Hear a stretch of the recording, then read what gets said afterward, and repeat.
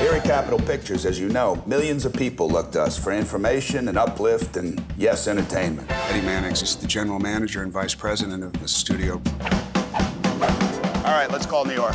He's like the fixer, dealing with the loony bin of the movie industry. I'm not sure I follow, Padre. Young man, you don't follow for a very simple reason. These men are screwballs. It's kind of amazing, the debauchery that was going on during this time. We all know about the womanizing and the drinking jags and the trips to San Badoo.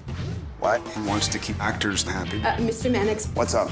The director can't find Baird Whitlock. But he's also keeping them safe and making sure that they can continue to work.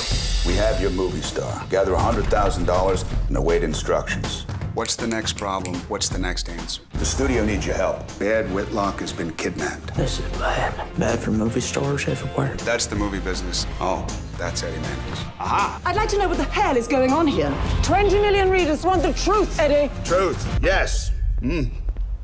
Eddie?